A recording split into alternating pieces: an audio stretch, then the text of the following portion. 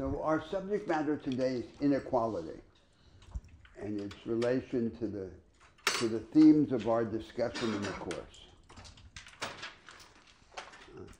And the conception of equality, which is most pertinent to economics and also to our discussions about the future, is inequality as shared empowerment, the enhancement of agency.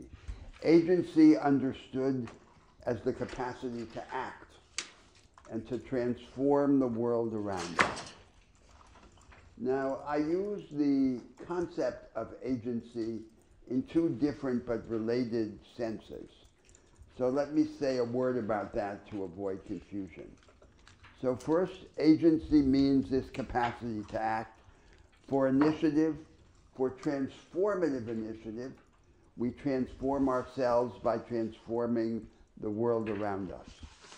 But in a second sense, agency means the representation of interests and ideals in society, and therefore the organization of coalitions of alliances, both class alliances and political alliances, that can support alternatives like the alternatives we're exploring here. And of course, these two senses are very closely connected because the content of the alternatives has to do with the promotion of empowerment. Yes? Can you check if the mic is on? I'm not sure if it's on. Seems to be connected. Maybe you want me to speak more loudly, which I'm happy to do.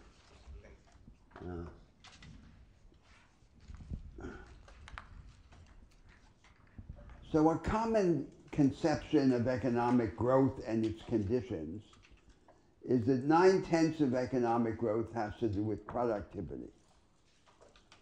With productivity as opposed to the mere accumulation of inputs in the process of production. And productivity in turn has to do on one side with people's capabilities and on the other side with their machines, with their technologies. Now, theoretically, it's possible to imagine a society in which all the most significant technologies that underlie the growth of productivity belong to a small class of people, the asset holders, the moneyed interests. A simple way to imagine that is, as suggested in the title of one of the pieces we'll be reading later, the robots are all owned by the elite. And that would mean that the basis of productivity would lie mainly in these technologies rather than in the broadening of the base of the capabilities of the people. Now, of course, there are limits to this possibility. The first social limits, of course, because in a society that is so radically unequal, there will be conflict and tension, and eventually the order that allows the asset holders to control the machines is likely to be undermined. But on the other hand, there are also direct economic limits because the use of these technologies is likely to require some level of capabilities in the population, even in those parts of the population that are not the owners of the robots. What is realistic is to suppose that unlike what the liberals and socialists of the 19th century imagined, there's no guaranteed convergence between the conditions of economic growth on the one hand and the conditions of greater equality and inclusion on the other hand. But there is a subset of the possible growth paths that also promotes equality and inclusion, and a subset of policies committed to equality and inclusion that also support growth. That minimalist thesis of the possible overlap between these conditions seems to be the most realistic assumption. Now, what I propose today is to divide my discussion into three parts. In the first part of the discussion, I want to return to the consideration that I proposed a few weeks ago of three principles that govern the relation of distribution or redistribution to inequality. In the second part of the discussion, I want to make some remarks about the shape of the ideological conflict today and the proper place of equality or inequality in the ideological debate. And then in the third part of today's argument, I want to return to a theme which I took up at the end of class last time about agency in the second sense, that is to say, the social and political alliances that could support alternatives like the ones that we have been discussing. So first, remember the proposal of those three principles about distribution, redistribution, and inequality. The first principle was that structural change trumps anything that can be done by way of compensatory redistribution. So we imagine that there are two distributions of economic opportunity and advantage in society. There is the primary or fundamental distribution of advantage and opportunity, the one that results from the institutional arrangements, especially the institutional arrangements of the market order, but also the institutional arrangements of politics. The second distribution of advantage and opportunity, the secondary or derivative distribution, is the one that results from attempts to correct the consequences of the primary distribution. Now you remember my fundamental thesis with respect to that first principle is that the primary distribution is much more important, and that the secondary distribution can have only a very limited effect. Now, what is the intuitive basis for this idea? The intuitive basis is the notion that any attempt to correct the primary distribution is likely to derange the established economic institutions and undermine the established economic incentives to save, invest, and employ.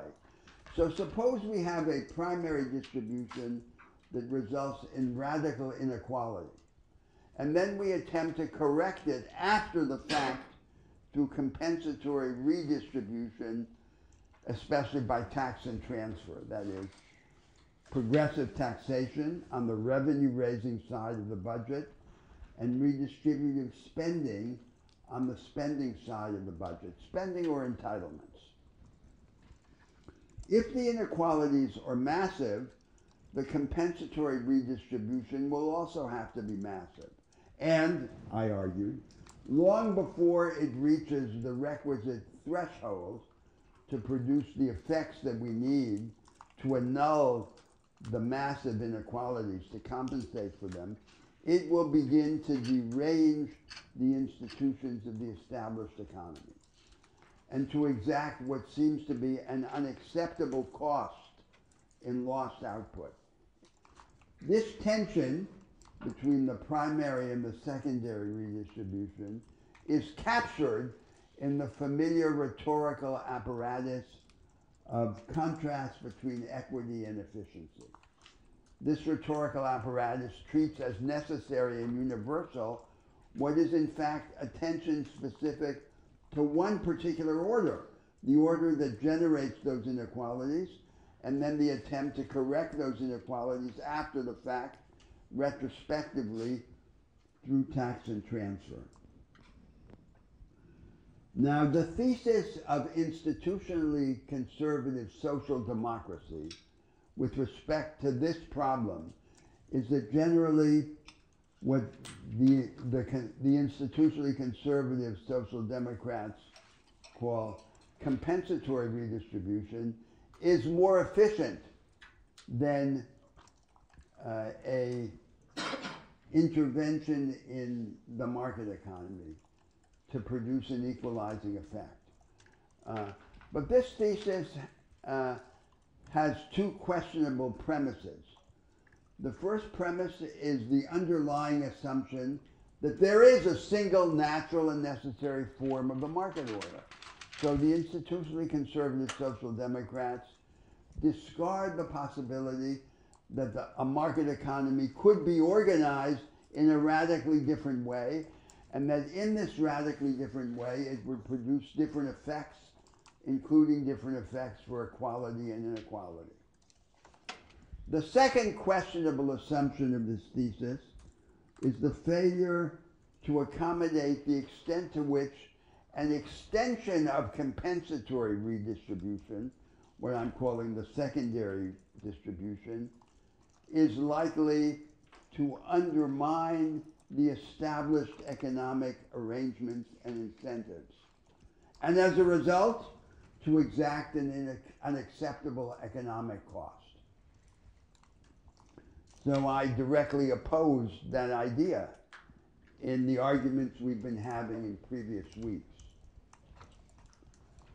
But now let's open this black box of the idea of structural change in the economy. Because after all, the thesis is that structural change is much more important than compensatory redistribution to diminish the degree of inequality. So what is meant by structural change? And what kind of structural change do we have in view when we speak this way? So first there's the idea that the market order, the architecture of the market economy, should not be fastened to a single dogmatic version of itself. That's the basic analytic premise of all of these arguments. There is no single natural and necessary way of organizing a market economy,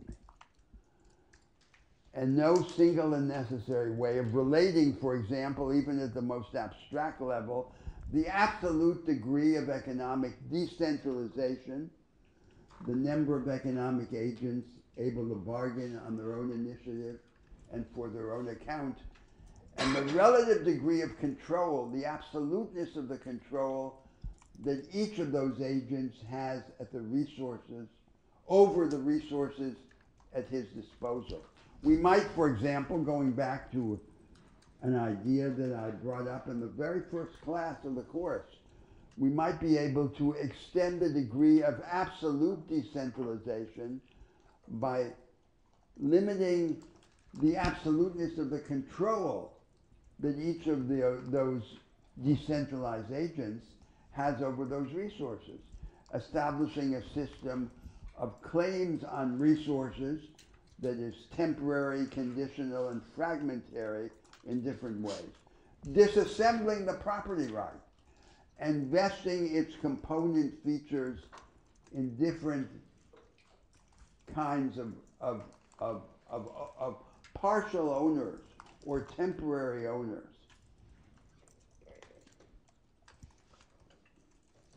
So the second element then in this idea of structural change is the notion that we could expand the range of economic agents who have access to the most advanced practice of production. In our epoch, it's the knowledge economy. A different way of saying that is that we imagine a different way of disseminating the most advanced practice throughout the economy. A third component is the idea that we make free labor really free. So, as I mentioned, the liberals and socialists of the 19th century believed that economically dependent wage labor was a deficient form of free labor, destined to give way in the course of time to the higher forms of free work, self-employment, and cooperation. And they were unable to show how these higher forms of free labor could be accommodated to the relentless imperative of economies of scale in a complex modern economy. That would require innovations in the property regime, which is precisely what they failed to offer. Then a fourth component is the idea that finance should be made a good servant rather than being allowed to be a bad master. We should enlist finance in the service of the productive agenda of society, and we should transform the institutional arrangements that govern the relation of finance to the real economy. We're going to come to that subject after the recess and to a more detailed discussion of the relation of labor to capital.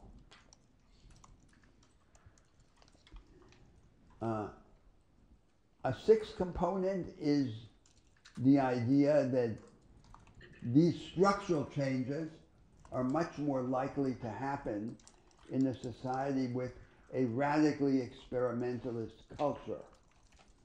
Therefore, the change of culture of consciousness is just as important as the change of institutions. And a seventh component is the idea that the other part of the background that is necessary to affirm this primacy of structural over non-structural change is the creation of a high-energy democracy with a higher temperature, a quicker pace, and a greater combination of decisive central initiative and radical devolution. A higher energy democracy is a democracy that weakens the dependence of change on crisis. So institutions with these attributes, especially with the last two that I mentioned, the experimentalist culture and the high energy democracy as part of their background, are then have an experimentalist quality. They are institutions that invite their own revision in the light of experience. So that's the general idea of structural change. And the fundamental thesis then, enunciated by this first principle, is that such structural change has primacy over non-structural change, over the attempt to correct after the fact the inequalities generated by the market order. Now, these three theses are in a hierarchical ranking, so then we come to the second thesis, subordinate to the first. And the second thesis says, although compensatory redistribution is less significant, less potent than structural change, it nevertheless has a role. But in order to appreciate its role correctly, we must understand that compensatory redistribution must take account of both sides of the budget, the revenue-raising side and the spending side. It must not focus solely on the progressive profile of the budget on its revenue-raising side. And I developed that idea through a reflection on what seems to be a paradox, that the American tax system is on paper more progressive than the tax systems of the European social democracies because it attributes a larger role to the progressive taxation of personal incomes, whereas the European systems are heavily dependent on the avowedly regressive and indirect taxation of consumption, especially through the flat rate comprehensive value-added tax or any set of functional equivalents to it. And the explanation of this paradox then, which is the essence of the second principle, is that what matters most to the egalitarian effect of the budget is not just how progressive it is on its revenue-raising side, but the aggregate level of the tax take and how it is then spent. And The aggregate level of the tax take may be increased more easily through the use of a tax that is neutral with respect to the system of relative prices. And that then is the beginning of an explanation of this paradox that I cited. So if we have a tax that is neutral with respect to relative prices in the economy, we can raise the aggregate tax take while minimizing the resulting economic confusion, the disturbance to the established incentives to save, to invest, and employ. And then the hope is, stated by the second principle, everything that we have lost by way of progressivity on the revenue-raising side of the budget, we can gain and double on the spending side. And that would be then the explanation of the apparent paradox. So we sacrifice progressivity on the revenue-raising side, but we affirm it on the spending side. And this would be a key to the understanding of what has been the greatest historical achievement of European social democracy, despite its many failings. Its greatest historical achievement, I argued, has been to sustain a high level of investment in people and their capabilities through social entitlements like the public options for education and for health. Now, this has an oblique and indirect effect on equality, but its most important effect is on productivity and inclusion.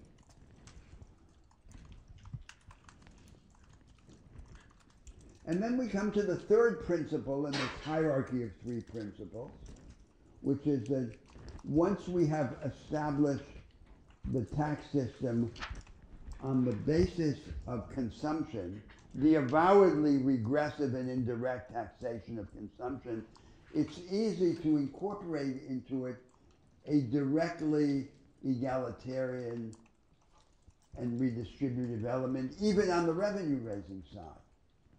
So what happens with proposals for this comprehensive flat rate value-added tax is that the left doesn't like them because they're regressive, and the right doesn't like them if their intention is to raise the tax take. So no one is in favor of this, although this might seem to be the most rational way to solve the problem in the short run. The most rational way would be to promote structural changes, like the structural changes we've been discussing, but then to complement them with this high level of investment in people and their capabilities. To do what European social democracy has achieved and what it hasn't achieved, structural change. So the third principle says that once we've set up the tax system this way, we can then have a directly progressive tax on individualized consumption.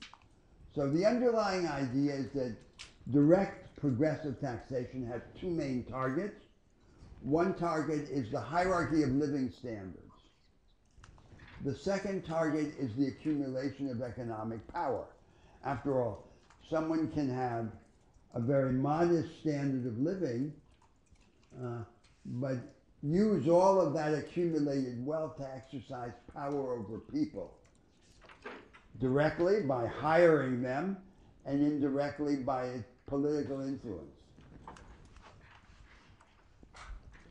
Now, the accumulation of economic power is a much more difficult target to reach. And it depends really fundamentally on the reorganization of the economy, the subject of structural change. The most efficient way to reach it in taxation is through the taxation of inheritance and anticipated inheritance by gifts inter vivos. That is, to reach it at the moment of death. On the other hand, the hierarchy of standards of living is relatively easy to reach through a tax, through an individualized tax on consumption. And I gave the example of the Caldor tax, a tax which taxes on a steeply progressive rate the difference between the aggregate income of the individual, the total income, the total returns to labor and to capital, and invested saving. And that difference is what the individual spends on his own standard of living. That difference can be taxed on a steeply progressive scale. You could say beneath a certain level, the individual pays nothing. He receives from the government. That's what Americans call the negative income tax. Then the rate steeply progresses as the standard of living of the individual climbs.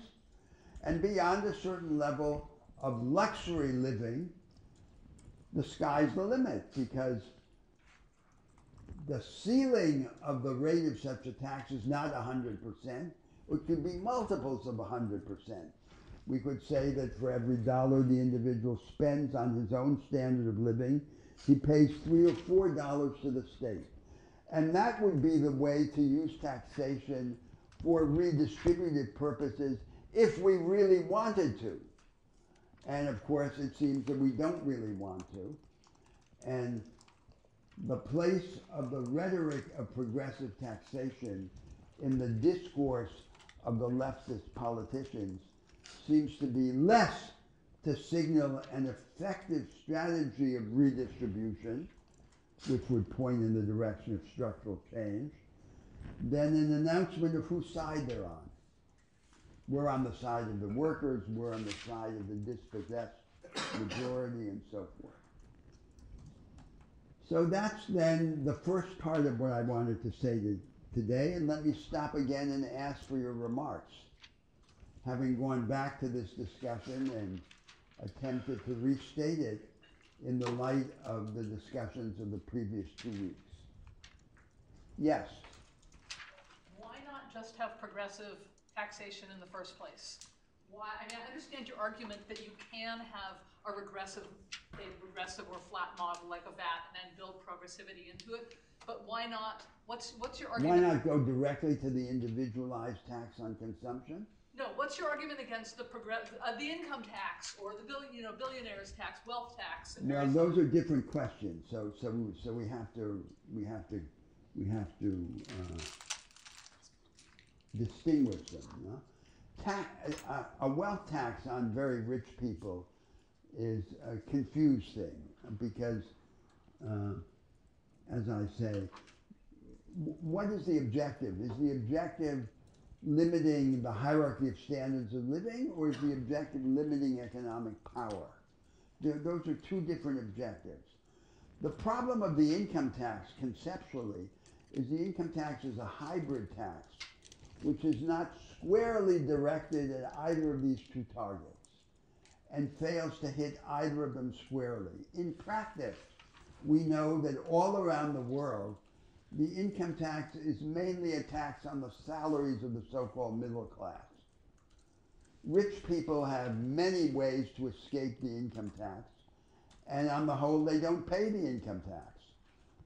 So the income tax is not dealing with this problem of radical economic inequality. And it's a blunt instrument.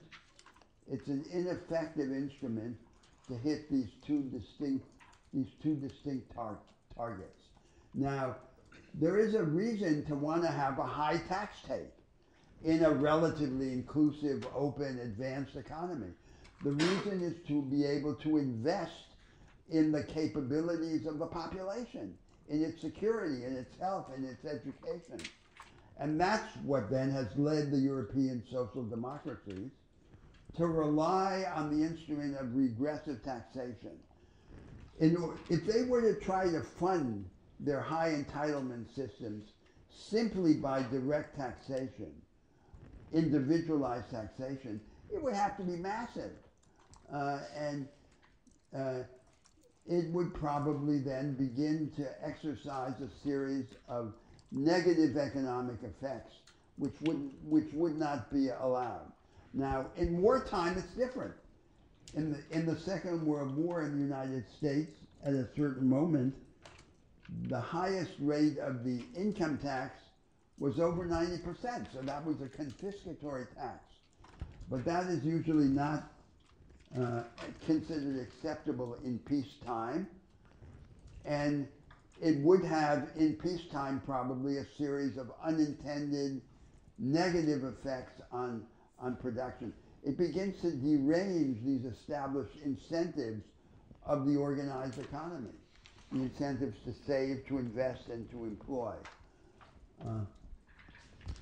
So that's the basic reason. So then we come to the fact, why not then attempt to hit directly these two targets of progressive taxation?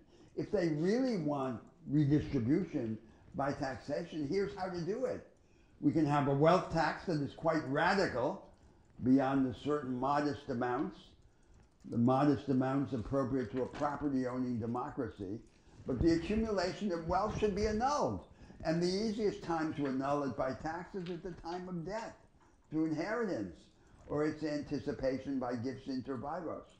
And similarly, we can have a steeply progressive tax on individualized consumption, as I just explained. But I think that is unlikely to serve the purposes of the state in sustaining a high tax level. For this reason that we want to invest in people and in their capabilities, in their health, in their security, in their education. That takes a huge amount of money in these societies, a huge part of GDP. Now, how are we to do that other than by a tax that leaves the established economic arrangements and incentives relatively intact? That's what this comprehensive flat rate value added tax does. Because thinking about it conceptually, what it does is it takes from every transformation of an input into an output and the subsequent aggregation of value, a constant amount. So even in conception, it allows you to maximize the tax take, but to minimize the economic trauma. It has a problem. The problem is that it's regressive. The Social Democrats could say, be patient. Everything that we've lost by progressivity on the revenue rating side, we're going to gain later on the entitlement side. That's the answer. But it's a partial answer because we can have this high tax take, but at the same time incorporate a very sharp element of progressivity if we really want to. This historical experience suggests that we may not really want to.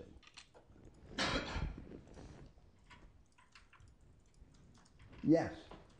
I think you just answered my question, but just to clarify, so just in terms of sort of the public budgeting, you're saying that a VAT tax or flat tax would generate more revenue than a progressive income tax, or? Undoubtedly. Okay, got it. Undoubtedly, and for a reason, not by accident, for the reason that it is conceptually the most neutral economic tax. It's a tax that doesn't mess with the price system. Second question is, one of the readings, I think it was more of a overview of some conference on inequality that one of the assigned readings that Roderick wrote. It seemed like there was almost universal consensus that traditionally we've thought about sort of the equity or the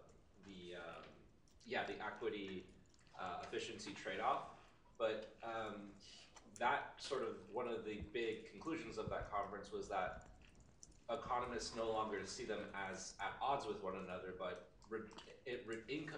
increasing income inequality is actually reducing our productivity potential because there are huge swaths. So I guess how do you reconcile that?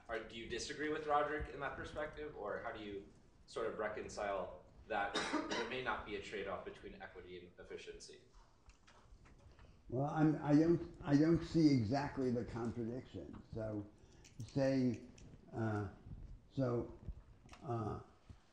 the question is how what equity means and how it's to be achieved. If it is achieved by compensatory redistribution, it has all of the problems that I discussed. If it is achieved by structural change, that's a totally different story. So I don't necessarily disagree with this thesis. But what's crucial is to distinguish whether the higher equity is to be achieved structurally or non-structurally. The institutionally conservative social democrat thinks it's irrational to try and do it structurally because that's messing up with the economic order. The economic order is the goose that lays the golden eggs. It's this great motor for producing wealth. Don't mess with it. Just compensate for what it has done after the fact through progressive. That's how they propose to achieve equity. But if the compensatory redistribution has to be very large, it's going to mess up the economic order. So we discussed this change in the advanced practice of production, the decline of Fordist mass production and the emergence of the insular knowledge economy. So Fordist mass production was the basis, it was the practical economic basis of historical social democracy. Workers, a stable labor force assembled in large productive units, factories, under the aegis of large corporations. And that was the core historical constituency of social democracy. Now we have a world in which that's falling apart. Those industries are vanishing, they're declining. They survive mainly in parts of the world with low wages and low tax rates. So there's this relentless tax and wage arbitrage going on in the world. And now we have this vanguard, which is insular, which retreats into its core, and the abyss between the vanguards and the rearguards is deeper and deeper. In that world, it's not possible to solve this problem by simple redistribution unless the redistribution is massive. That's the problem that's being discussed. We need to have a direct strategy to address the abyss between the vanguards and rearguards. Now, when Roderick and other people say we'll achieve greater equity and equity will promote growth, my interpretation is that they're signaling in the direction of structural changes and not just of compensatory redistribution. Then it's everything we want. So this is not an argument against equality or inclusion. It's an argument of saying, stop venerating the established form of the market order and sugarcoating its social consequences through compensatory redistribution. If you really are embarked on a trajectory of structural change, these other things, these entitlements have a role. Their first role, as I say, is not equality. Their first role is to finance the state and to promote this high level of entitlements, of capabilities of people. And this will have a significant egalitarian effect. But if you want to go further in the direction of compensatory equality, then you have to do it by these other fiscal means. That's the kind of argument. One follow-up question. Yes. The structural changes that are required to achieve, to achieve all of this, won't they themselves have significant distortions in the economy that are comparable to the size of progressive taxation? Like, I can't imagine this doesn't have any impact on growth. Well, we have to distinguish now two kinds of distortion. And this is an important question that you raise, and it leads to a vital clarification. So one thing is the trouble that results from a transition of regime, from one regime to another, from one way of organizing a market economy to another. And there will be some price to pay for that, always. But the other kind of distortion is you maintain the present order, the present organization of the market, and you simply try and create a secondary distribution to replace the primary distribution. That's a very different kind of distortion, because that's not a distortion that, as it were, corrects itself. Because in this flux, what you're saying is there'll be a price to pay for the transition, a moment of conflict and uncertainty, but you'll end up with a different regime, which will have a different set of arrangements and incentives, and will itself be stable. But now it will be stable with a higher degree of equality and inclusion. The other is, you'll say you'll maintain the regime, but you'll try keep undoing it. So to take just a simple example of that, suppose you have an agrarian economy, and you say, well, the farmers are free to be entrepreneurs. Some will flourish, others will fail. And then after the fact, you'll have an agrarian reform bureau, which every time someone begins to extend his land holdings and to reduce other farmers to tenants or wage laborers, they'll correct it. They'll come in and say, no, you can't do that. There's a radical restraint on alienation of land. You can't hire farmers to work for you, and so on and so forth. So in other words, you maintain the regime, but you cancel it out after the fact. That's a different kind of cost, because that's a cost that is not going to fix itself. It's going to create a permanent contradiction between the regime and its compensatory antithesis. So that's the crucial distinction between these two kinds of costs. Yes? Professor, what are your thoughts on the idea of a baby bond system where the government basically gives I guess, a pension of sorts to any So child? someone raised the question with respect to minimum guaranteed income. It's a similar question, which you say, because they're all variations on the same thing. So one could have a basic set of resources which are settled on the individual, or a minimum income which the individual has. So the basic idea is an idea of social inheritance.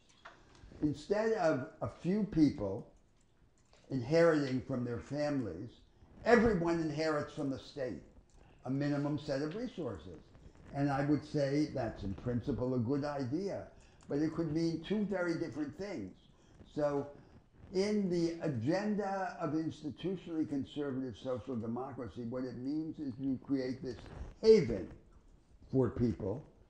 You take things out of the market, you safeguard a basic package of guarantees and capability assuring endowments. And one of them would be these baby bonds, these resources that, for example, you establish a trust for every individual that he can draw on at turning points in his life, when he sets up a business, when he establishes a family, and so forth. So that will mean two different things if this idea of having a haven is the counterpart to some attempt to open society up to this storm of experimentation and innovation, or if it's just an end in itself. So in institutionally conservative social democracy, there's the discourse about the haven, but there's no discourse about the storm. So in order to know how good an idea the haven is, or how big it should be, I have to know about the other part, the part about the storm. In the discourse of social democracy, that's always the missing part.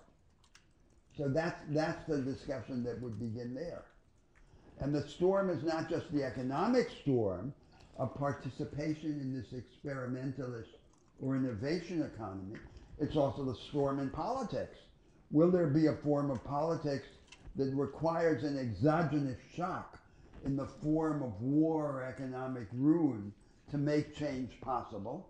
Or will we organize democratic politics in such a way that it renders the impulse to change endogenous to society, which is another expression of the storm?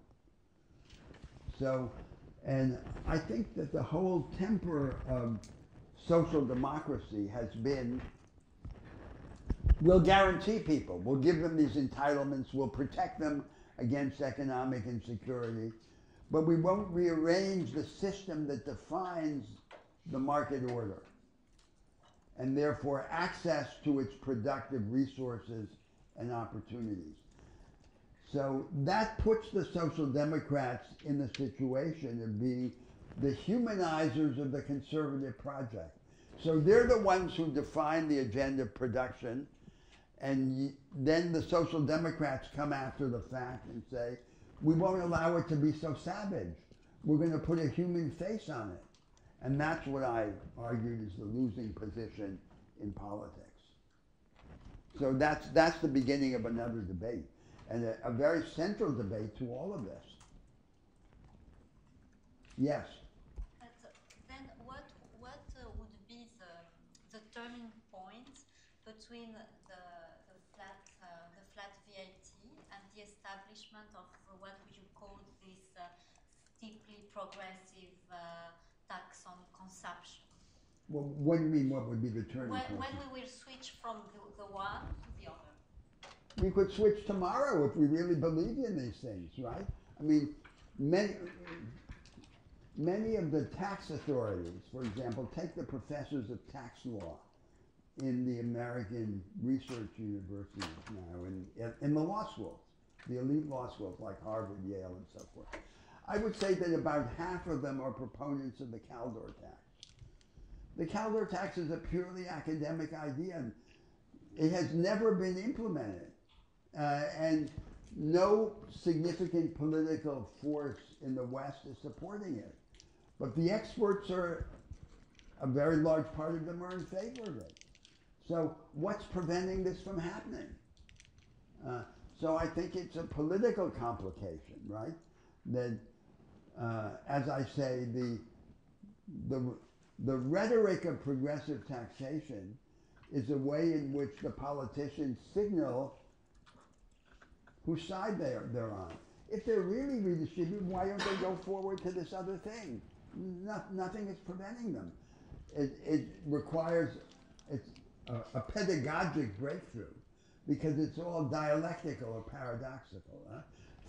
First you use a regressive tax to produce a progressive result.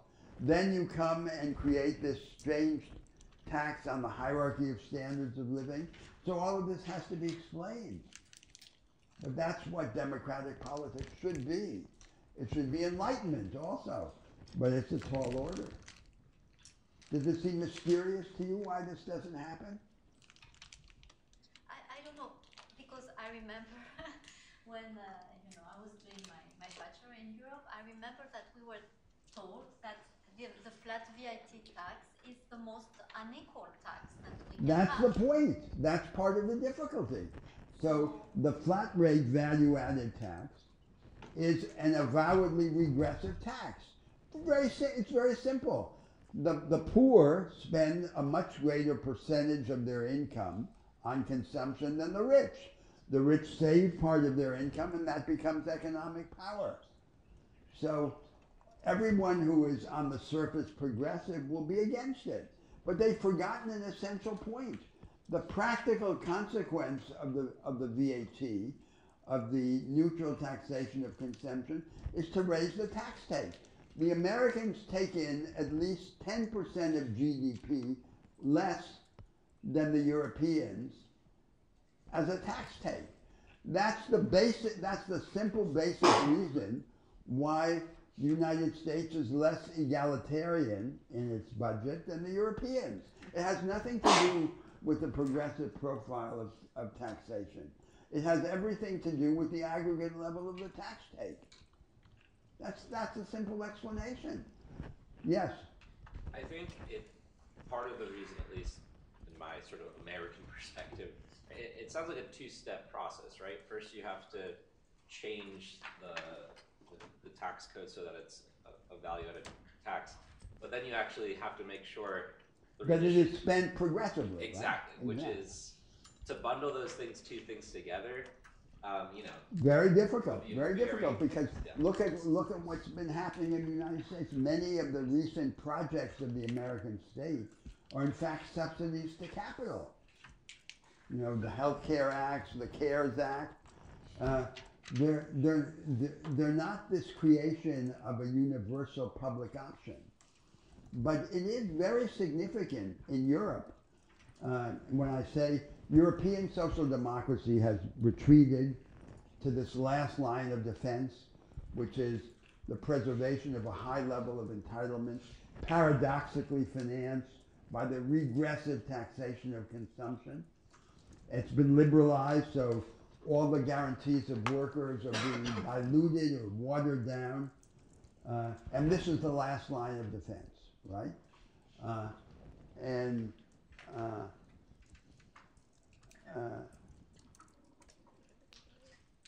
There's no project for the reorganization of production. There's no productivist project. The main theme in this course is the productivist project. The social democrats are the humanizers of the inevitable. They're the sugar coaters. They're not the people who are bringing a different view of innovation, of energy, of creation, of construction, which is everything that counts in the ability to dominate the agenda of politics. So it is extremely difficult and unlikely to happen in the short term. That is, none of this could happen, right, as a kind of gift of an enlightened technocracy to a confused population. There has to be some kind of struggle, and the struggle has to be over the form of production.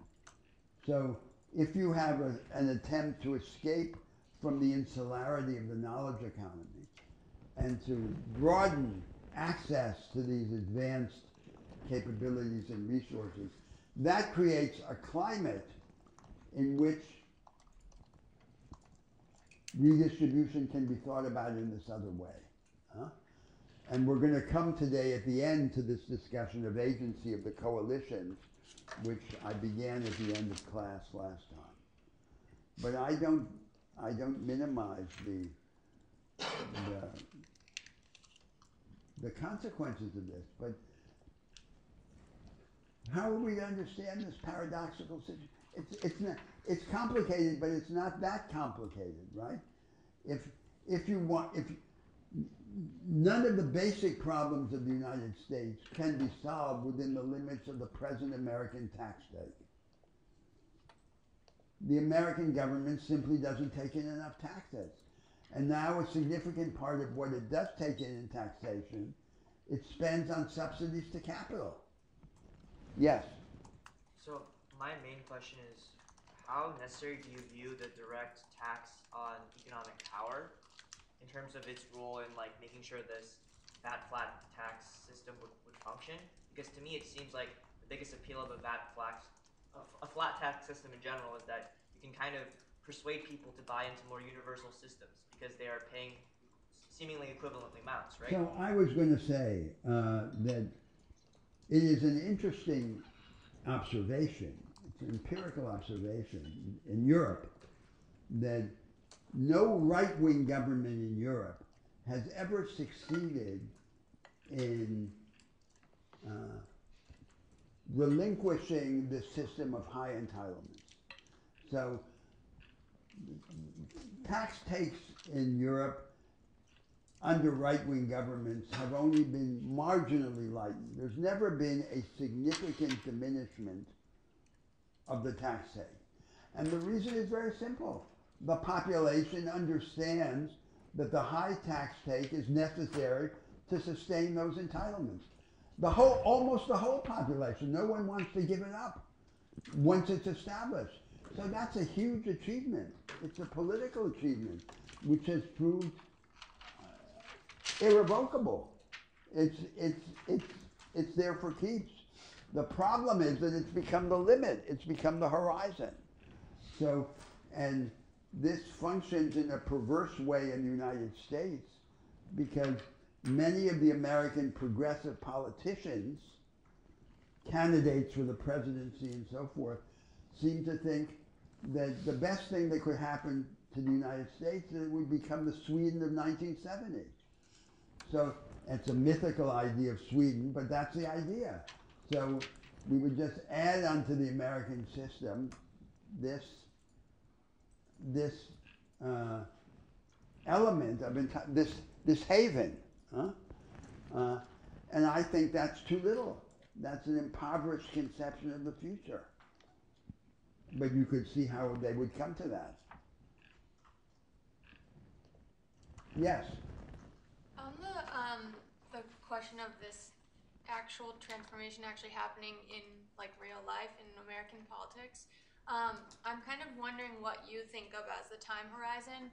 Even if you just think about like the Senate, Democrats will probably lose the Senate with the next election, and that kind of like the system in which, you know, Democrats represent tens of millions of less people than Republicans isn't going to change probably anytime soon. And that's just thinking you need a majority to do things through budget reconciliation, let alone, you know, what you need to overcome the filibuster. So are you thinking we abolish the filibuster, you know, this happens in however many years, the next Senate election after the next one? Like, when do you think these kind of things? I have no idea. I mean, this is a contextual question. This is not a course about the United States. This is a course about political economy in general in the world. And I think that in order for there to be a transformation of any kind, there has to be the idea of the transformation. So I think one of the basic problems now is that the idea doesn't exist. So how could the thing itself ever exist? The idea is obviously not enough, but without the idea, how can you have it?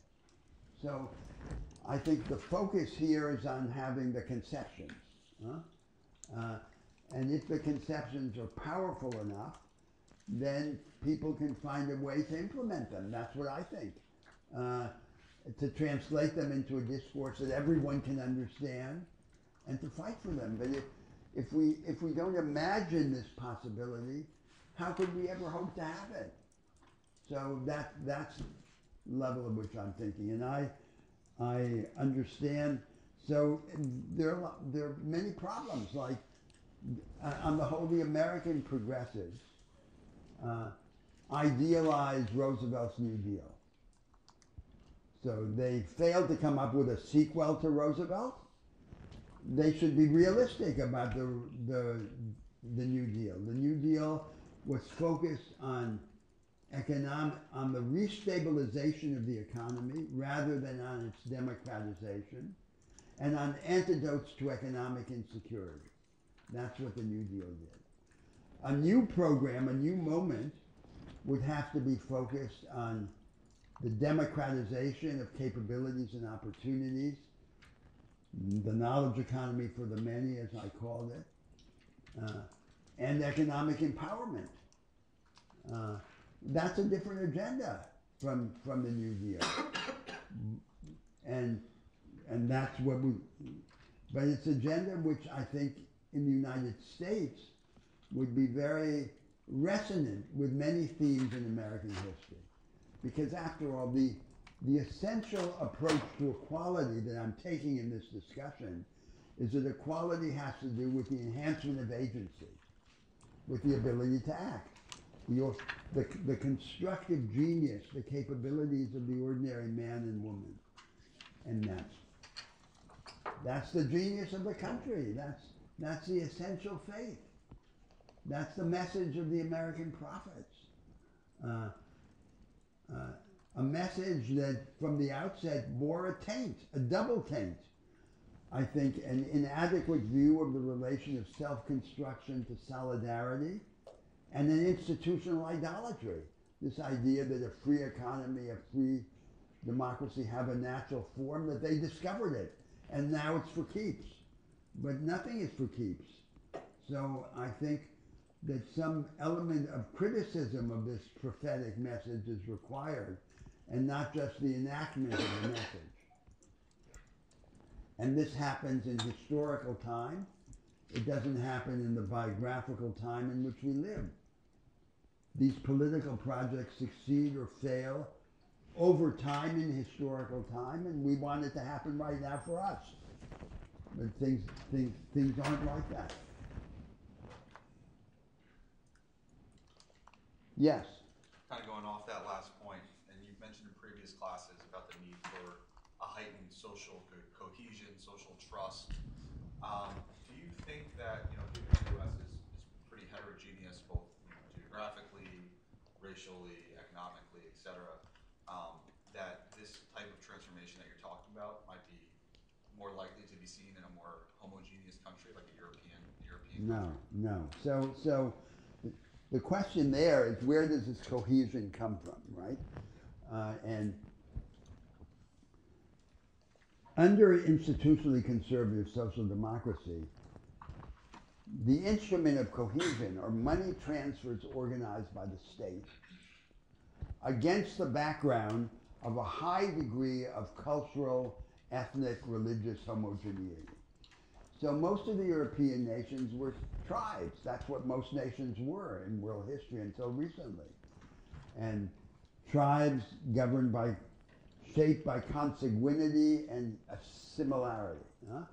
Now, what happens is that then the heightening of pluralism, of heterogeneity, accentuated by migratory flows,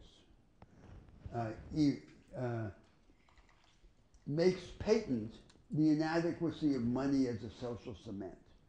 So money is not an adequate social cement. People cannot achieve cohesion through money transfers. So when the background of homogeneity is eroded, the inadequacy of money becomes manifest. The only adequate basis for social cohesion in these societies is collective action.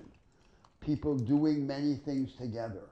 Purposive action of people from different walks of life. Cohesion is created by joint action, by joint engagement. And so you have to imagine the multiplicity of forms that this engagement could take.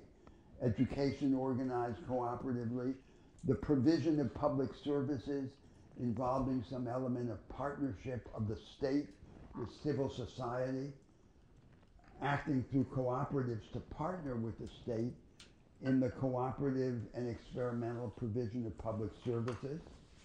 So, in other words, the state gives a universal minimum. The state operates at the ceiling in the development and funding of the costliest public services, but in the broad middle zone between the floor and the ceiling, the state partners with independent civil society, not for profit, for the provision of public services. Social service and military service, voluntary or mandatory as a general principle. Everyone in society has a double role, a place in the production system or in the system of skilling, and a place in helping to take care of other people beyond the boundaries of family selfishness. As a universal principle, social service. And if there isn't mandatory military service for everyone, then those who are exempted from military service should be subject to mandatory social service. So in other words, the accumulation of these different forms of collective action is what creates cohesion. And this capacity for the enhancement of agency interacts with this background of cohesion, driven by purposive action, purposeful action beyond the boundaries of the family. That's what I would say. So we're dealing here with one aspect of these problems, which are the economic problems, but against this background in which everything else is pertinent. Now I then want to go on to the second part of my discussion, which is the ideological debate and the role of equality in that debate. So the shape of the conventional ideological debate today is that it is shallow freedom against shallow equality. So the conservatives or the right would be those who prioritize freedom against the background of the established economic and political arrangements. And the left would be those who, or progressives, would be those who prioritize equality against the same background. So shallowness refers then to the acceptance of the institutional presuppositions and the ideological representation with which they're associated. Now, so, for example, the theories of distributive justice that are influential in the United States or the Anglo-American countries, like the Rawlsian theory of distributive justice, they, on the surface, they appear to be egalitarian, even radically egalitarian, but in context, they combine this egalitarian profession of faith with an institutional agnosticism or skepticism. And if you sum up the egalitarian faith with the institutional skepticism or agnosticism, the result of that sum is then the justification of compensatory redistribution. So the theories of justice, although seem to be very abstract and have this whole conceptual contraption of original positions, veil of ignorance, and so forth, are a kind of pseudo-philosophical prop to the homely practices of compensatory redistribution under institutionally conservative social democracy. That's what they are. So they're philosophical justifications of that practice. If you thought that the change that matters is structural change and not compensatory redistribution, you wouldn't be interested in that kind of theory. You would be interested in what are the institutions, the economic and political institutions that allow you to combine equality with agency, with action. It leads you in a completely different direction. So what is the alternative then to shallow equality for the progressives? Is the alternative deep equality? So deep equality would be the idea that what matters most at the end of the day is substantive equality of outcome or circumstance. Now, think no one is really interested in that. Then the objective is not a rigid equality of the living circumstances of the outcome of the wealth, like the mythical Sparta, the mythical Rome. Everyone is poor, but they're equally poor, and so forth. The objective for the 19th century liberals and socialists was becoming bigger. The ordinary man and woman becomes bigger, but we become bigger together. More agency, shared agency, and inequality is, radical inequality is then an impediment to the sharing of agency. That's the idea. So on this redefinition of the distinction between right and left, the right, the conservatives, are the ones who think that it is natural for human life to be small, except when there are wars or great calamities, and then everyone is raised out of his rut, and we have the sacrificial devotions of war. Or there's an elite of heroes, of geniuses, of saints, of great entrepreneurs and inventors, for whom life is not little. But for everyone else, it's natural for life to be little. The progressives on this view would be the ones who think it's not natural for life to be little. And we can become bigger, but we can only become bigger together. And these economic arguments that we're having are simply a facet of that idea of shared empowerment. The second distinction between the right and the left on this revised interpretation is that the right, the conservatives, are the ones who believe that we pursue our interests and ideals within the horizon of the established and inherited institutional arrangements. And the left, or the progressives, are the ones who believe that we have to transgress those boundaries. We have to cross those frontiers. But we don't cross those frontiers in the way in which Marxist theory imagined, by big systemic substitutions, taking one indivisible system, capitalism, and replacing it by another, socialism. We cross it by fragmentary but cumulative change, radical reform, which is structural in consequence, in its content, but almost always piecemeal. It's piecemeal, but it can be cumulative in its effect and even revolutionary in its consequences. So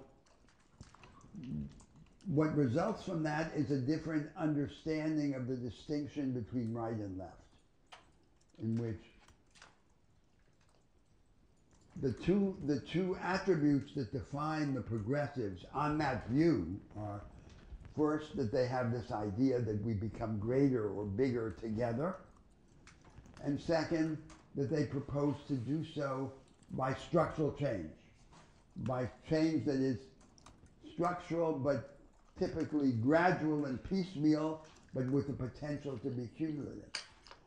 Of course, on that redefinition of the distinction between progressive and conservative, almost none of the existing progressives are on the progressive side. Everyone is on the other side by this definition. So the progressive side is empty. It's an empty army until it recruits more people. So my thesis there is that the inherited view of the distinction between right and left makes no sense. It results in this diminished view of what it means to be a progressive, this kind of sugarcoating or humanization. But the alternative view is not yet established. And I just proposed an example of an alternative view. But it's an alternative view which is not yet accepted and would result in excluding from the progressive camp almost all of the actual progressives who are around. So let me ask for your comments about the second set of statements.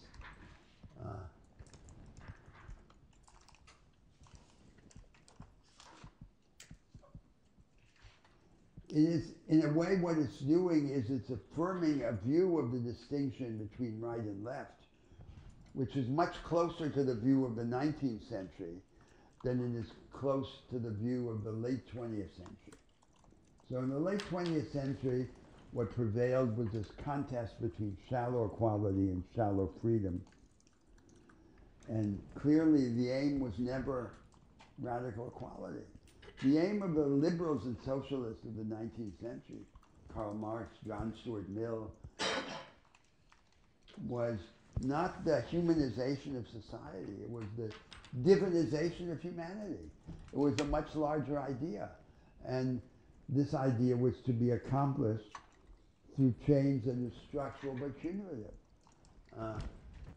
So it's the extension of this notion of the enhancement of agency, which to me is the point at which economics most deeply intersects our political aspirations. No one wants to comment on this? All right. Yes. Do you think there's a component of like identity that's missing in this conceptualization of right versus left? Like that people's motivation is less about this ideological sort of like more economic way of looking at it, and it's more reactionary based on identity and groups. But what exactly is the question then? I guess like to me, a lot of the right-left divide now is less explained by people's kind of feelings about the role of government or the role of individual freedom versus equality in society, and it's more explained by identity dynamics. I'm just wondering how you think about that interplay and whether that matters. Well, of course, it's perplexing because, again, in the United States, the two main political parties they're both parties that are parties of capital in a sense. The base of the Democratic Party is like the credentialized section of the working class, and the Republican Party is the uncredentialized section. And so in the politics of any real country, it's sort of mixed up, right? But the question that I raise is a philosophical question. What understanding of the progressives and conservatives would be useful for us in imagining a new contest, a contest in which the options would be clear? So the conservative is the one who says, this is what human life is. It's small. It's a romantic idea to imagine they can be different from this. And we have to pursue our interests and identities within this circle of the established arrangements. And the progressives are the ones who dissent from that. The problem is that historically the dissent was couched in terms which have become literally unbelievable. The terms of this Marxist theory of regimes, that there are these big systems that are indivisible, and that we either have one of them or we replace it. So the idea of revolutionary substitution has now become an alibi for its opposite, right? This came up in an earlier class. The many countries in the world are governed by disenchanted Marxists, ex-Marxists, and they think a real revolution would be the substitution of capitalism by socialism. That's not in the cards. No one knows what it means. If it were attempted, it would be too dangerous. So what's left? What's left is to humanize the existing world. So the idea of revolution, by this strange perversion, is converted into its opposite, into a pretext for its opposite. Given the unavailability of the idea of revolution, what remains is to manage the established order and make it relatively more humane and relatively more efficient. And then everything that is regarded as hot is then relegated to the private. So art, religion, personal aspirations, it's the privatization of the sublime. The personal is separated from the political, the sublime is privatized. That's the larger climate. And this redrawing of the lines between the progressives and the conservatives is in the service of a different idea. Now, I think that the third part of the discussion, which I intend for today, has to do with agency in the second sense.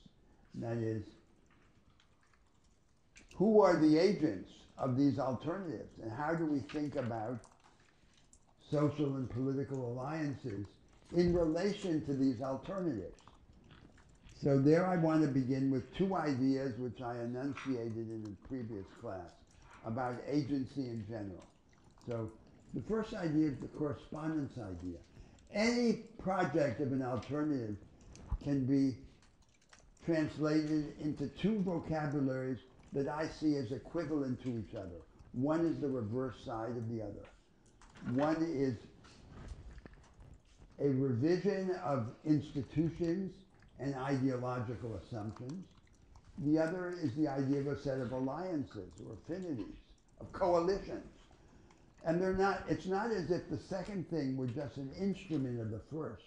There are two ways to state the same idea. So the question I raise is this: what coalitions, what idea of coalitions or alliances is implicit in this argument about alternatives that I've been making? And I started this discussion last week, and I now want to continue.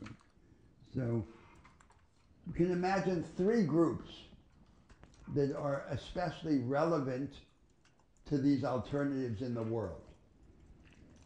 So the first group are the workers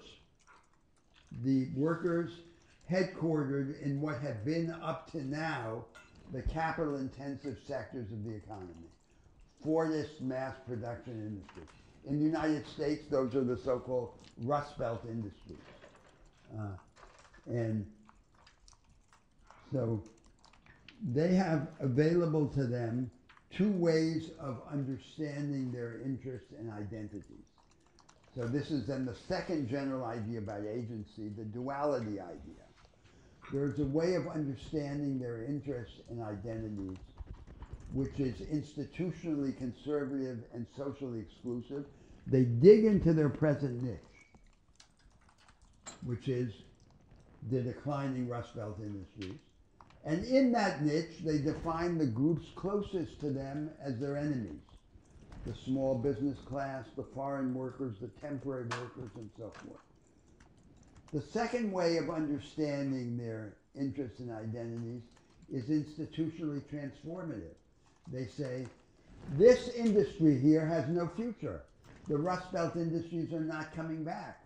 The most we could do is buy a few more years for them through defensive constraints like prohibitions on plant closings, on subcontracting, and so forth. They're not going to return.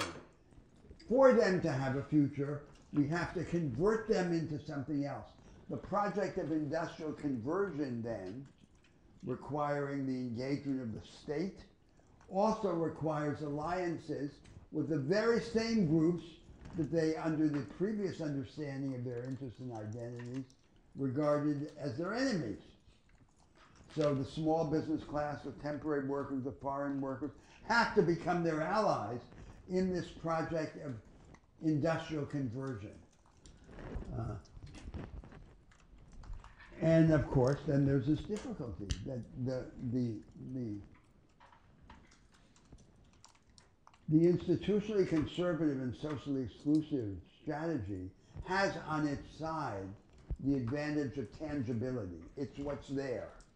And the leaders, the politicians, the union leaders, and so forth say, how can you ask me to jeopardize my relation to my base before I have another base? I'll be left with nothing.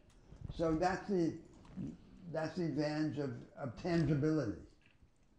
But it has the disadvantage that it fails to achieve the potential of the new economic possibilities and to exploit them to the benefit of a larger set of characters, these workers. So let's say that's one group that's crucial to the coalition. I think that of the three groups that I'm going to mention, it's the least important in general in the world. So the second group are the elites. So no country in modern history has made a significant advance in growth and in inclusion or equality without the participation of a major part of the elites. And so what is crucial with respect is that there be a faction of the elites that embrace a productivist project, not just a distributivist project or redistributive project, a productivist project.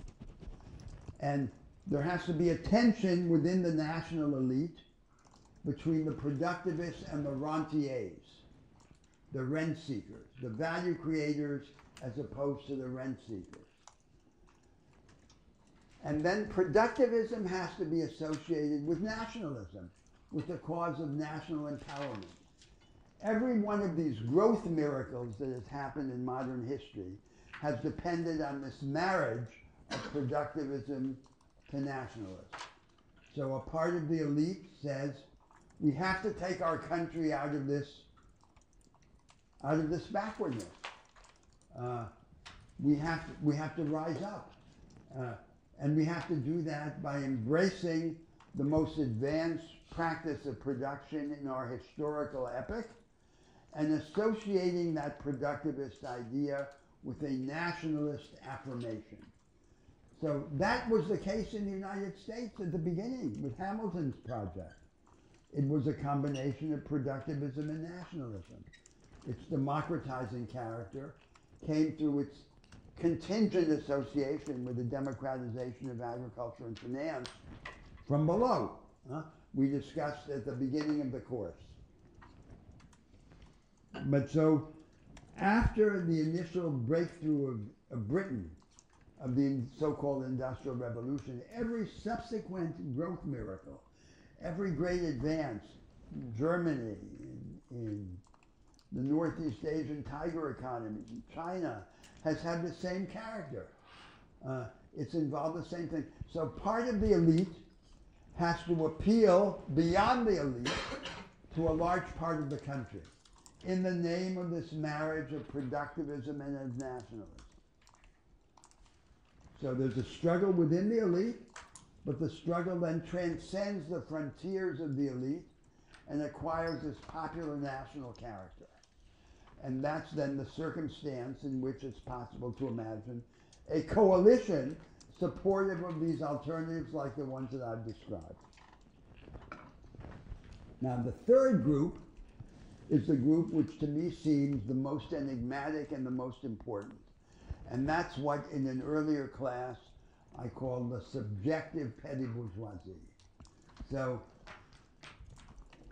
now in every country in the world, the traditional proletariat, the industrial working class, in stable employment, in the capital-intensive part of the economy, is a shrinking part of the population. It's a minority. It is seen by the rest of the country and ultimately comes to see itself as just one more special interest, rather than as the bearer of the universal interests of society, the role in which Karl Marx casted in the Communist Manifesto. So what is the majority in most countries in the world? The majority is a fragmented, disorganized mass of poor people whose fundamental economic ideal by default is petty bourgeois. That is, they want to rise to a modest prosperity and independence. And in the absence of any other vehicle by which to achieve their aspirations, the default vehicle of realization is traditional, isolated, archaic, retrograde family business, the petty bourgeois aspiration. So it's not that they're petty, there is a petty bourgeoisie in these countries. But what I'm talking about is not the petty bourgeoisie, the objective petty bourgeoisie, the small business class. I'm talking about the mass, the majority of poor people, disorganized, but with these petty bourgeois aspirations. What do they want? By default, what they want is a small plot of land, a farm, a shop, a store, a family business. That's what they want. And so the question for the progressives is then how, instead of demonizing them, which is what the left has traditionally done to the petty bourgeoisie, to offer them an alternative menu of options, a way to realize their aspirations. So, for example, when I was discussing the institutional trajectory that would lead from a knowledge economy for the few to a knowledge economy for the many, I spoke about a 21st century equivalent to the 19th century agricultural extension. The beneficiaries of that uplift operation wouldn't be simply the retrograde small and medium-sized firms of the rearguard. It would also be the individualized economic agents who have lost stable contact to business enterprises and who would have to be transformed by this strategy of extension into technologically equipped artisans. And so they then have to be given a way of achieving this aspiration to modest prosperity and independence, which isn't just the default form of isolated retrograde family business. That's the practical question. So in this coalition that I'm imagining, with the workers who have stopped just hanging on to the Rust Belt industries and embraced the project of conversion, the faction of the elites that has broken with the rentiers and embraced the productivist project and married the productivist project to a nationalist impulse, and the subjective petty bourgeoisie, the crucial element there in that coalition is the relation of the second to the third. of the dissident part of the national elite to the subjective petty bourgeoisie. That seems to me to be the vital practical question.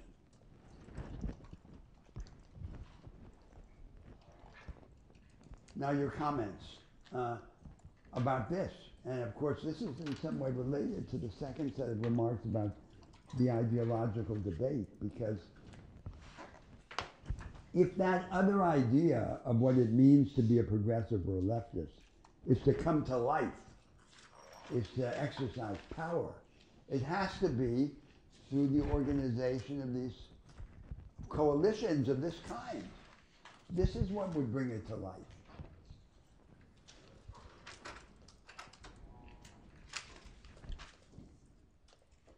Yes. What do you think will be the incentives from the elite to engage with this third group of small business entrepreneurs? Well, I mean, the elite, so the faction of the elite that breaks with the rentiers has to have a double interest. It has to have a material interest in its own power.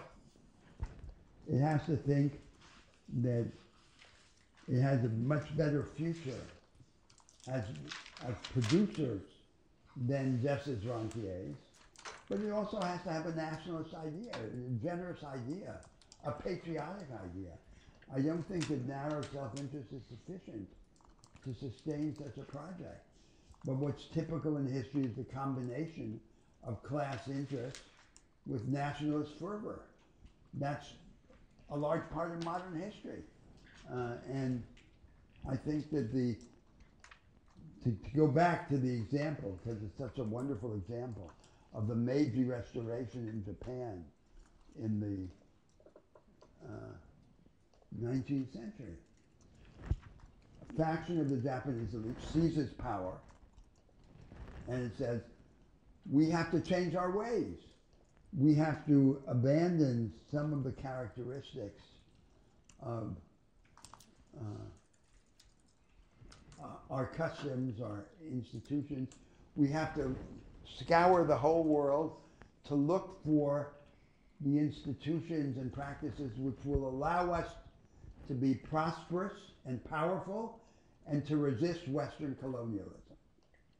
And they resisted it effectively, in fact. Now, to do that, they have to go to the altar of this worldwide rivalry and tear out part of themselves, right? They have to abandon part of the national customs and become something else. So this is associated with a profound transformation of the national difference in its role in history. So the nations of the world in general used to be with tribes, as I said before, like the European nations, shaped by consanguinity and homogeneity. And now they're on some kind of path in which they're becoming something else. At the end of that journey, they would become a kind of moral specialization within humanity. That is, there's no natural way of organizing a society.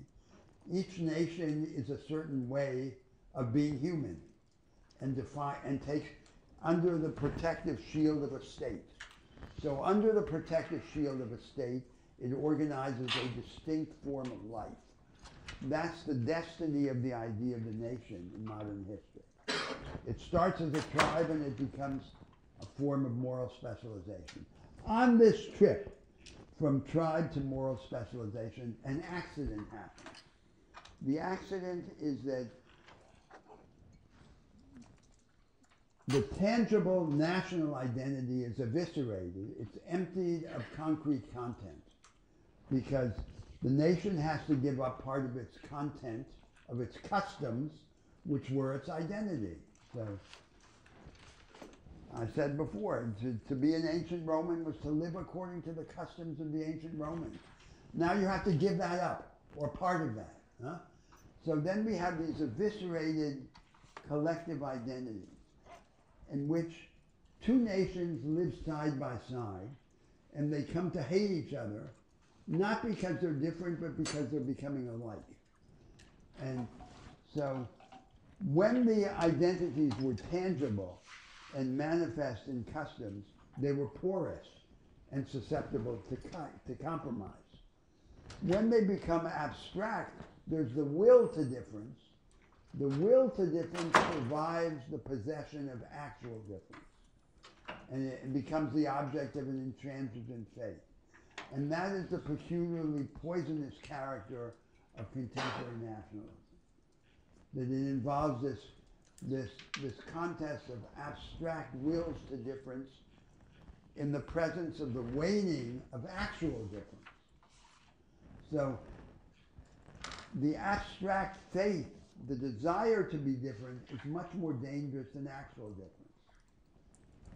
So faced with this situation, with this detour on this journey that I just described, from tribe to experiment in humanity, there are three possible responses. One response is the response of regressive right-wing nationalism. Reaffirm the traditional difference. The second is the response of liberal cosmopolitanism. Suppress difference. Institutional convergence. Then the nations remain different only in their habits. It's like a folklore, which is floating over the reality of institutional convergence. The third position is equip difference. Give the nations of the world the political and economic institutions by which they can create new difference.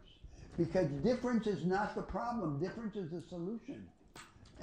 But then you have to have another idea, that the differences that we imagine and that we create are much more valuable than the differences that we have inherited. So we use the differences that we have inherited to help create new difference. Memory serves prophecy, but the fundamental direction is the creation of new difference. So I see these arguments about economic alternatives as related to that transformation, and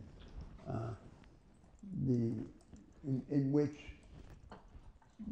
what matters is to equip the nation, the country, with the instruments, the educational and the institutional instruments with which to create new difference.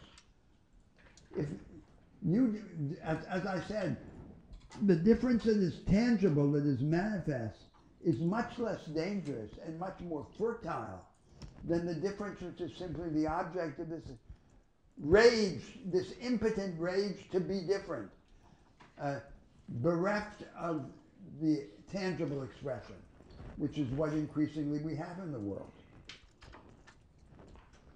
Yes? My question concerns the second group, the elites. Yes. So is the idea of leading the country out of its alleged backwardness driven by sentiments of fervent patriotism within the elite, or is it driven by personal motives for more wealth, influence, and power, which I suspect it would be? All of these and many more things. Yeah.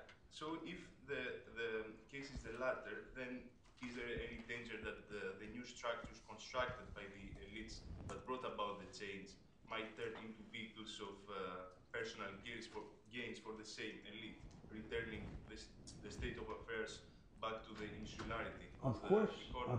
Of course there is. Of course there is. So we're not talking about angels. So this is real history, right? Real society in which the motivations of any real social group will combine power for themselves, power and wealth, for leadership in society, and identification with the nation. Because even for their own self-interest, they'll think, for us to be powerful, the country has to be powerful. We're traveling on this ship. And so our fate is intertwined with the national fate. Now, there are many ways in which this can be misdirected. So it's possible for the elite to have such close relations with the activity of the rentiers that they think, If we fail as producers, we can continue to flourish as rentiers. Then they can have some form of natural wealth or wealth extraction, which is an easy way out. So in other words, they don't have to have a productivist project because they can simply take some precious thing out of the ground, like oil, or even a remarkable facility for agricultural wealth. So there are many ways in which they can escape this imperative of self-transformation, always. So I think of my own country, of Brazil, what has dominated as the progressive project there is, on the one hand, genuflections to the financial interests, the financial markets, and their religion of doing everything that they want, not just satisfying their interests, but following their prescriptions. And then handouts to the poor. So, pobrismo and financismo. And that's what we have. So and the result is stagnation. So we don't grow. Brazil for 100 years, from 1870 to 1970, was one of the fastest growing countries in the world, especially from 1940 to 1970. And now it's completely stagnant. And the stagnation is this occupied by this combination of financismo and pobrismo. So that's a disaster. So a faction of the elite could see it as being in its self-interest, as well as its wider national interest, national commitment, to escape from that.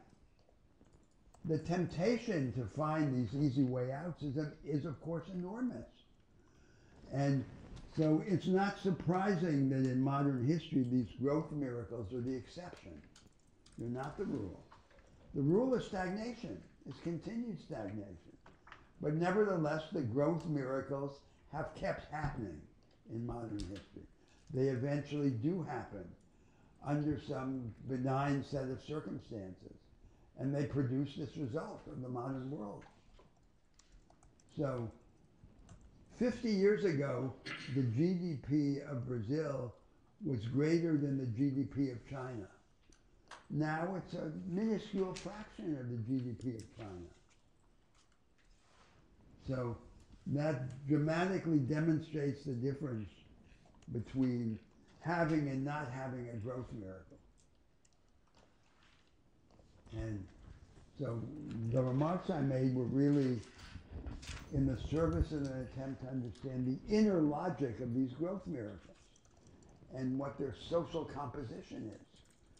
Now, today I don't think the elite would be enough, because we have this majority of the country who are what I call the subjective petty bourgeoisie. So it's a whole archaeology. We have a geology in which at the surface of the mass we have a small business class, entrepreneurs and entrepreneurial class with a culture of self-help and initiative. Then under them we have workers who are still poor and who work desperately. They hold 2 or 3 jobs, they work day and night, and they have assimilated this culture of self-help and initiative. And then underneath them, mass of poor people who are accept co-option transfers if there's nothing else. But they hesitate, and their eyes are also turned toward this petty bourgeois vanguard, which they would like to follow if they were able to. So that's the real life of the society. And for anything to change, there has to be a connection between some movement within the elites and this reality of the country. Those two worlds have to be connected in some way. Yes, back there. I was just going to ask, is there any fear of these intangible manufactured differences potentially becoming a little bit more nefarious and hostile and lead to one of the first options you said. That's why I call them poisonous. So, but my contention is that the national differences are more dangerous if they are more abstract. That is, if what you have is a will to difference, an impotent will to difference, aroused and enraged by the waning of actual difference, that's much more dangerous in its effects than the ability to create real difference, because tangible difference is always porous and subject to compromise. It's the intangible difference that's the problem. And that's what I call this distinctive element in modern nationalism. And so, and then the question is, how should we respond to it? And I would argue the best response to it is to equip it, not to suppress it. Because if we equip it in its ability to produce real difference. And real difference is what is fertile. Yes?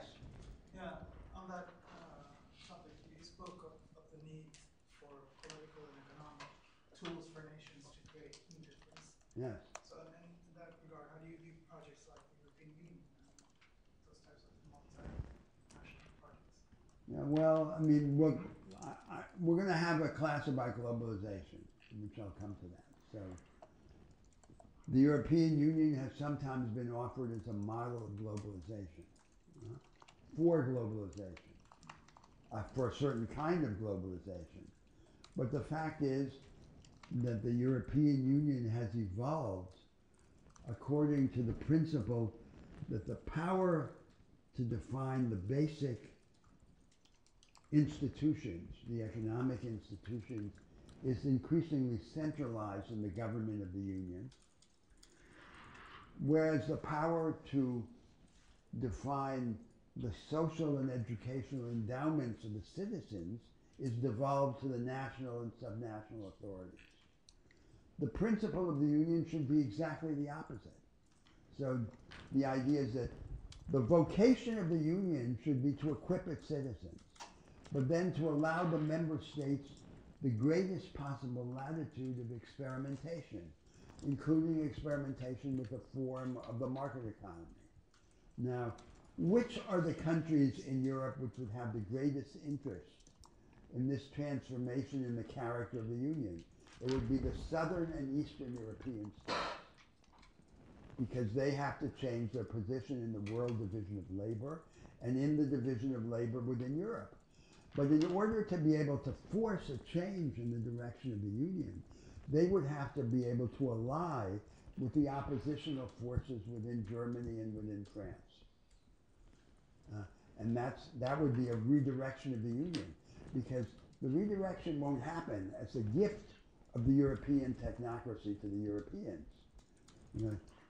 So, and what happens in the meantime, when this change does not take place, is that in Europe, everyone who is restless or audacious or bold or has dreams or is young or old or radical and on the right or on the left is against Europe. And Europe is in the stranglehold of the technocratic centrists. That's a disaster, right? It's a disaster for the project of the Union, because life is against the Union. The Union is presided by, as it were, the dead, the half-dead. And anyway, so this is the Union that results from the dreams of Jacques Delors, and this is what has to be undermined. Thinking of it now as a model for globalization. So the same thing goes for the whole world.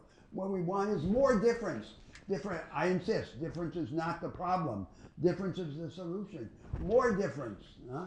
And the positive role of the nations of the world is to embody difference and to develop it.